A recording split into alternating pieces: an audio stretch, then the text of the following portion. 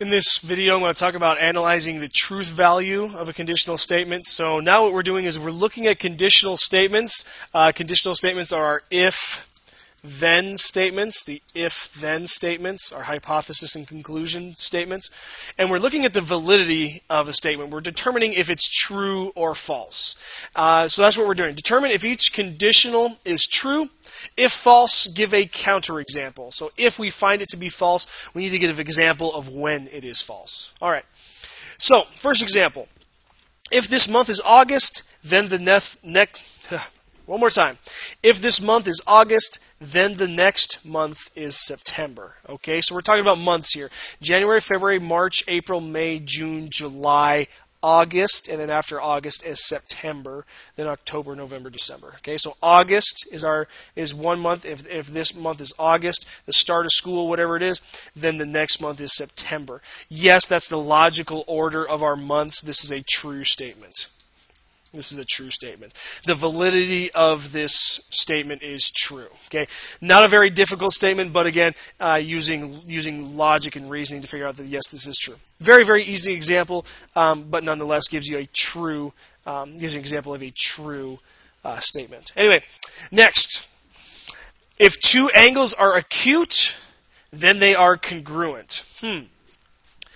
Okay, so what I have to do here is I have to figure out, okay, acute angles. Acute angles are the small ones. So acute angles could be something like 45 degrees or something like 30 degrees. Okay, right there. Those are two examples of what an acute angle is. So just kind of understanding what an angle is. All right. So if two angles are acute, then they are congruent. Well, wait a second. These two angles, congruent means that they're the same measure, the same size and all that. But these aren't the same measure. These are 45 and 30. These are two examples that I use to try to understand what an acute angle is. So if two angles are acute, then they are congruent. Well, that's not true. These two are not congruent. These two are not congruent. So this right here, this is a counterexample. Without even knowing it, it was just drawing what a couple of acute angles are. I just gave a counterexample. So I have two acute angles, but they are not congruent. Okay, this is a false. False just has the L comes before the S.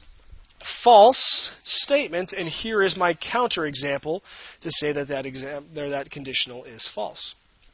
And that's it. Those are my two examples of analyzing the truth value. You just got to remember when you're going through this logic and reasoning, think of a couple of examples. Go through a couple of examples. Now, the first one that we did here, this was just months. So again, what I did is went through all the months, January all the way to December. August is, and the progression goes August, then September. Okay, so that is a true statement. On the other hand, if two angles are acute, so what I do, I just drew two acute angles to get a better understanding of what the problem was asking for. And then the second part said that they are congruent, and coincidentally, I also came up with a counterexample that shows that, in fact, they're not congruent. 45 degrees and 30 degrees, they're both acute angles, but they are not the same measure. They're not the same size. They're not even close to the same size.